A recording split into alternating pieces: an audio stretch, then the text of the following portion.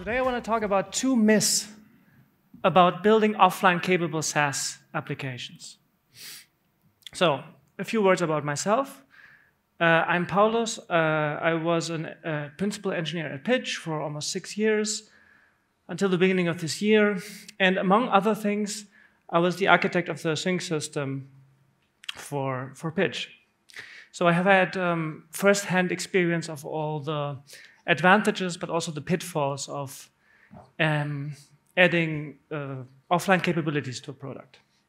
So the myths I'm going to be talking about are going to be about this experience of building a SaaS application with offline functionality.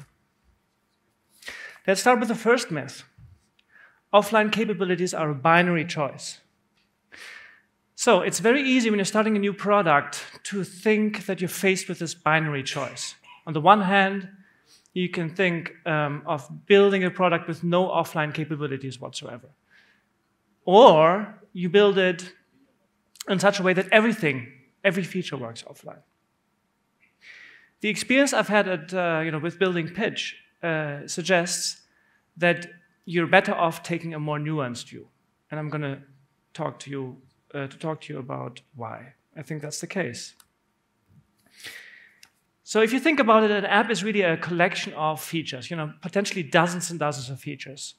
And the way I think about it is you can sort these features into 3 different buckets. So the first bucket is on the bottom right corner here, the no way bucket. And that bucket has in it features that it makes not that much sense to build with offline capability. So one example is the share by email feature, right? You want to share a presentation by email that requires the collaboration of the cloud, so you might as well make that work only when you're online. On the other end of the spectrum, you have these no-brainer features, basic editor functionality like moving blocks on the canvas, rotating things. You want that to work as quickly, as interactively as possible. And of course, presentation mode, right? You want that to be rock solid when you're offline. But then there's this third bucket, this third category, which is kind of this gray zone between the two extremes. And in this gray zone, it makes sense to have a debate about whether you want to build things with offline capabilities or not. One example from Pitch, the add video feature, right? You take in an MPEG, dropping it onto the canvas. Now, technically, that's possible to build as an offline capable feature. You can build that completely on the client side, but think of what that would entail. You have to find a library that supports all the file formats that you want to support, that can transcode the video to the right bit rate. You want to compile that down to WebAssembly. So my point here is there's a lot of cost here, right? Both in terms of complexity that you could avoid by using a server for this task, and in terms of bundle size.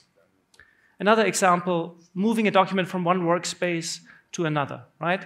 Technically, again, it's possible. It's even easy to build this client-side. But the trouble is you have to build it as a 2-step process. You have to duplicate the document into another workspace and then delete the original. And of course, the trouble now is that you're knee-deep into distributed systems territory, and that means you run the risk of ending up with 2 documents in both places, or none, which is even worse. So again, there's a cost here, a cost about the user experience that you're providing. And of course, if you're building it on the server, you have an easier time because you can wrap the whole thing in a transaction and make it an atomic operation. So I think that if you think about every feature that your application has, roughly along those lines, you can move the discussion from just gut feeling to something more interesting. Instead of gut feeling, you can talk about decisions based on a cost-benefit analysis. You can think about what is the bang for the buck that I'm getting by making this work offline. So I don't think offline capabilities should be seen as a binary choice, as an on-off switch. Think about it more as a slider, right? It's this slider that you can move to the right, to the left, increasing or decreasing the offline capability of your app. And your task as an organization is to determine the optimum position of that slider. Where's the sweet spot, given the customers that you have, given the product that you're building, given the organization that you are. And my guess is the sweet spot is not going to be on either of the two extremes. Myth number 2, users work offline for long periods of time. So one interpretation of offline capabilities is this. You unplug the network cable, you turn on airplane mode, and then you go off in the wilderness and you keep working on your document for hours at a time, and then you come back and merge your changes with the server. And there are some apps that are used this way, like a podcasting app, for example. In the early days of Pitch, I thought that people would use Pitch or other SaaS applications in this way. But it turns out I was wrong about that.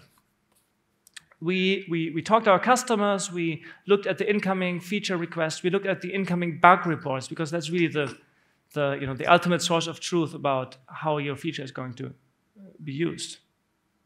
And we just don't have any good evidence to suggest that people want to work with a presentation editor for hours at a time when they're offline. Most of the time, people are online when they're working with SaaS application.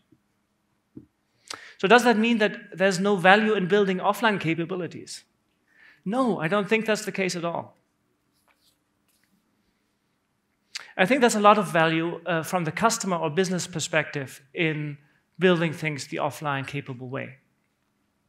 So here's what I think a compelling business case for offline capabilities should look like.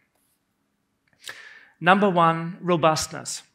I said that people are usually connected, they're usually online, but that doesn't mean that they have a good connection. In fact, if they're traveling, they might have a pretty spotty Wi-Fi connection. There's this thing called Li-Fi, where you have Wi-Fi signal, but really a very high degree of packet loss, right? If you're building things in an offline capable way, you can hide those problems from the users. You can paper over those problems and provide a much smoother experience to the customer. Number 2, interactivity. This is a no-brainer for something like a visual editor like the presentation editor. You don't want to wait 200 milliseconds to see the results of your operation as a user. But even for CRUD applications, it's almost magical to have 0 latency, to get instantaneous feedback on the changes that you're making. So this could be your competitive advantage. And then finally, this might be the more controversial point, but I think it was really borne out by our experience at Pitch. Reduced cognitive load. What do I mean by this? When you're building a sync engine, the front-end engineers can code to the sync engine. They can code to this abstraction. And this abstraction hides a lot of the complexity of transferring state with the server, right? And that's going to be a big source of cognitive load if you have to think about how does my data find its way to the server. With a sync engine, with offline capabilities, you can ignore that as a developer, and you reduce the cognitive load. And then the developers can think about things that are more interesting to the business. Do the customers care about developers' cognitive load? Maybe not, but the business certainly does. So, in summary, I think it's important to see offline features from the perspective of the customer and the business, and not just kind of get lost in the weeds of technical detail. At least to me, it's been very helpful to ask these questions. Which feature really needs to be available offline? And what qualities of your app are enabled by offline capabilities? And which of those qualities do your customers actually care about the most? And I hope this helps you. These questions help you build a business case for your next offline capable product as well. Thank you very much.